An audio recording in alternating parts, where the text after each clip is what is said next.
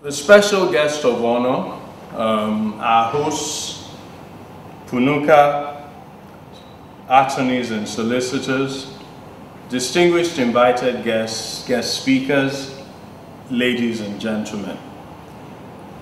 I must commend our organizers today for putting together this annual lecture and focusing on that issue, which I think is most critical to Nigeria's economic development, which is around how we begin to finance significant, sustainable infrastructure for the Nigerian economy.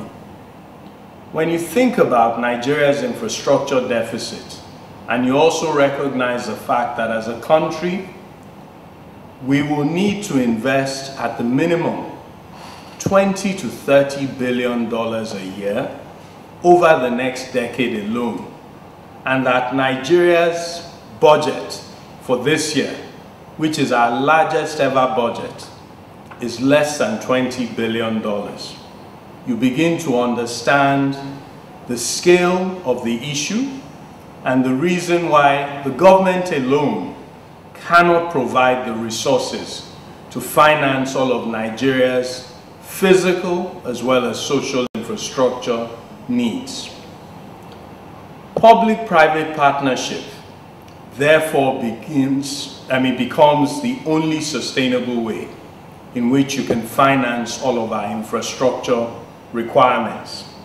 And it's all about creating the right enabling environment that ensures that for every $1 of the government's capital spend, or $3 of the government's capital spend, we can leverage that and bring $25 to $50 to $75 of other people's money and investment commitments to build all of our needs around power, transportation networks, gas distribution networks, as well as all of our other requirements around social infrastructure, whether it's around education or healthcare. Every time people talk about diversifying Nigeria's economy, when they fail to understand the centrality and the criticality of infrastructure, then they fail to understand what is required to truly diversify the economy. We cannot, as a nation, ever achieve all of our agricultural potential if we fail to build power and transportation networks. We may have all of the world's mineral resources underneath our soil, but if we fail again to build power and transportation networks, we cannot bring it from out of the ground, clean it, process it, and deliver it to ports and be able to extract the right value. There are lots of young, talented Nigerians who are developing a knowledge economy in this country and doing great things around technology. But all of their potential and the potential opportunity that that creates for this country in terms of generating foreign currency from other sources other than oil will only ever be realized again if we build power networks across the country.